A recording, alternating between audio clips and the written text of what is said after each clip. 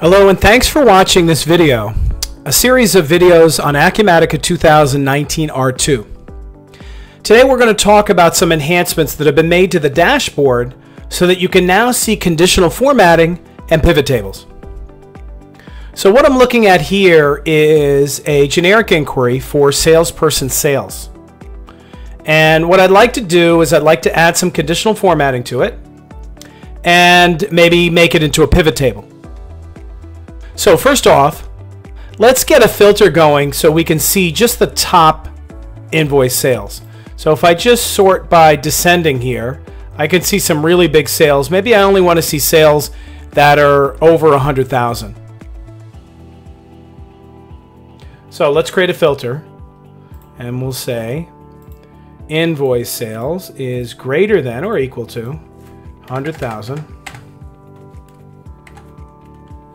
And we'll save it over 100K. Okay, so now we can see Steve Church and Mr. Williams is there, and a bunch of other people have sold over 100,000. So this will give us some good data. Now the next thing we want to do is add some conditional formatting to this, so that if you're in the $100,000 range, so we'll sort by ascending.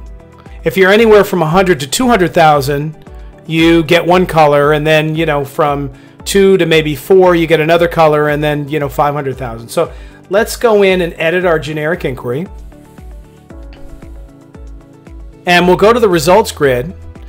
And in Acumatica, and you've seen our other videos on conditional formatting, you can do a format at the column level, or you can do it at the row level. In this case, we're going to do it at the row level. So we'll open up our editor here. So I pasted a formula in here. Between 100 and 300,000, it'll be orange. Between 3 and 400,000, it'll be blue. And anything else will be green. So we'll click OK, and we'll run our generic inquiry. Okay, so now we have ascending, we have oranges, and we have blues and greens. Now let's take this generic inquiry and put it on a dashboard.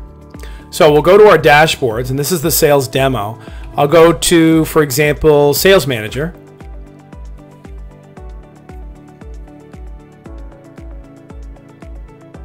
And I'll go into Design. I'll add a new widget. And this is going to be a data table. We'll find the generic inquiry. So if we go back here, we know this is salesperson sales.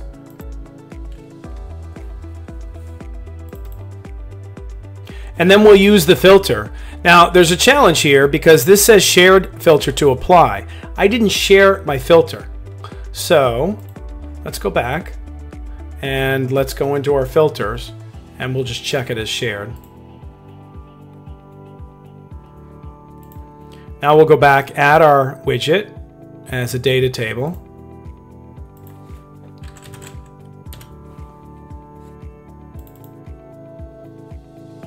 And now we can see our filter. And we'll call it salesperson sales.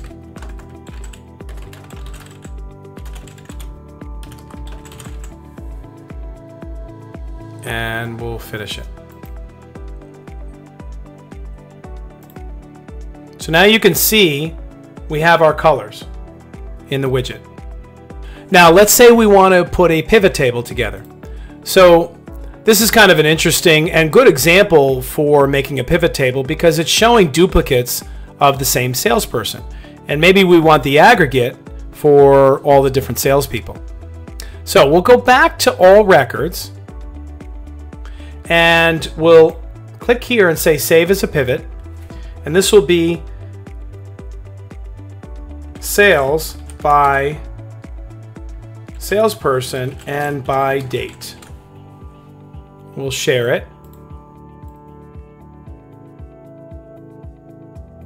Now for our rows, we'll make it the salesperson name.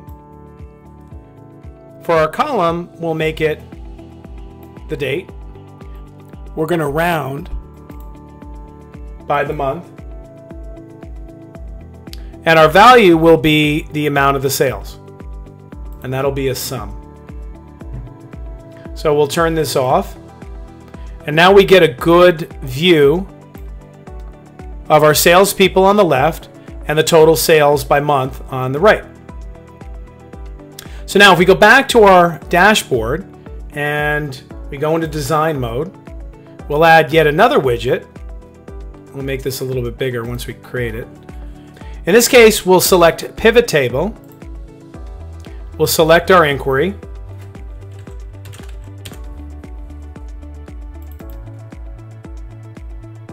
And we'll select our pivot table.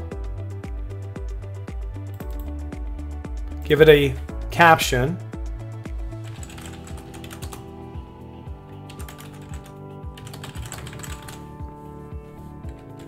And month, we'll call it month, and say finish. Now if we make this bigger, we can see all of our months, and we have a really nice pivot table on our dashboard. So that's it. So that's your conditional formatting now on the dashboard, as well as pivot tables right now on the dashboard. So if you have any other questions, feel free to reach out to us. We'd love to hear from you. Thanks again for watching, and have a great day.